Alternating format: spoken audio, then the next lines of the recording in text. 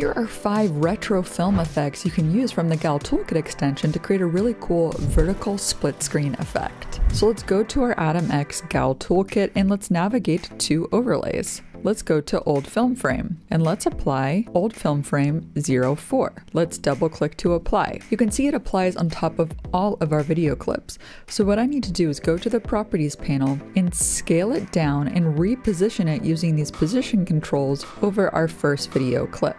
And now I need to duplicate it 2 more times on the clips beneath. So I need to move up our layers, so that way we have an empty track above our other 2 video clips. And now I can press Option or Alt on a PC and drag and drop to duplicate it on top of our 2 other video clips. And now we're going to use the properties panel to resize and position these duplicate frames. So now let's add some scratches as well. To do that, we need to make another track layer available above each video clip. Go over to Dust and Scratches. Let's try Dust and Scratches 09 for our first clip and roll this in. And then we can choose a different one. Let's choose Dust and Scratches 10. And now let's take Dust and Scratches 09 once more and drag it up here for our last clip. So now we have the film strip look with Dust and Scratches, but we can also apply some color grading. So what I'm going to do is right click on each video clip and nest it. So now I'm going to go inside of video layer 1, going to apply Retro 05. So when I double click, it's going to apply this to our video clip.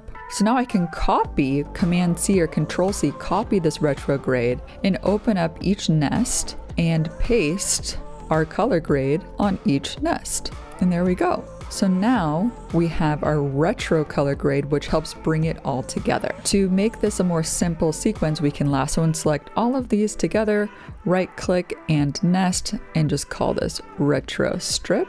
And now we can shift this over and apply a film burn transition at the beginning. Let's go to transitions, film burn, and let's apply one of these scratchy ones. Double click to apply, and let's press the down arrow key to go to the last frame here, and let's apply another film scratch effect. And lastly, let's go to film projector to apply one of our film projector sound effects. Double click to apply it, and let's go ahead and line this up, lower this volume, add a little fade, and let's see the result.